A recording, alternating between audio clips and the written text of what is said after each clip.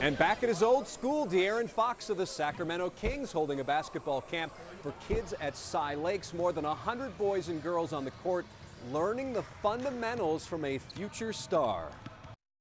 I did a camp in Sacramento Mother's Day weekend, and I wanted to do something like that here. You know, why not do it here? You know, in the gym that I score so many points in, and in a community that's always supporting me no matter where I play.